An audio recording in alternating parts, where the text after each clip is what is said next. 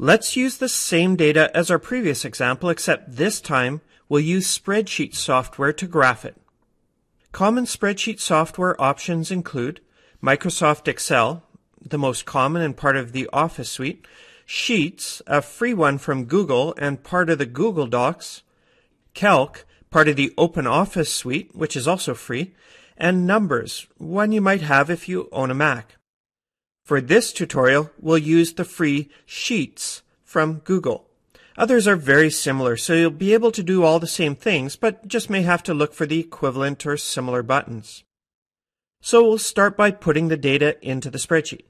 We enter all of our data, of course just the numbers, no units. We keep the units in their titles, and the first column should hold the independent variable data, that is the x-axis data, and the second column holds the dependent variable data, or the y-axis data.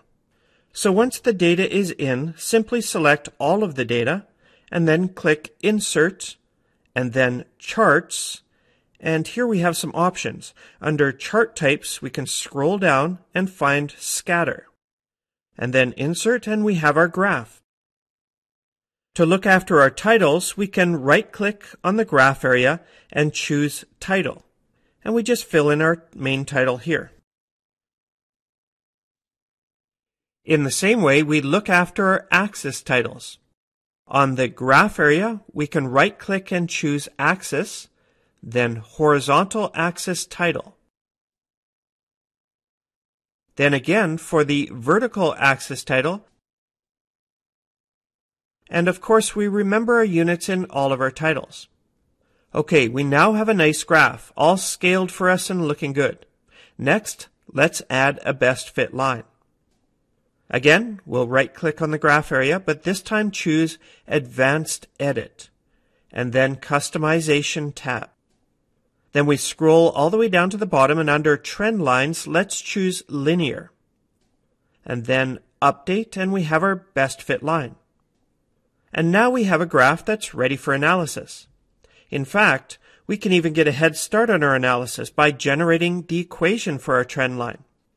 If we go back and right-click on the graph again, and this time Advanced Edit, Customization, and scroll down, we see that there are more available options under Trendline now.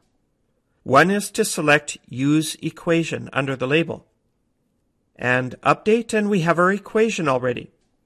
If you were using this graph for a lab or project, you can select the graph and copy and paste it into your word processor. If you just wanted to print to show your work here, then you can drag the graph over below your data, put your name up here, and print a single page. As you can see, using a spreadsheet is a very efficient way of plotting data.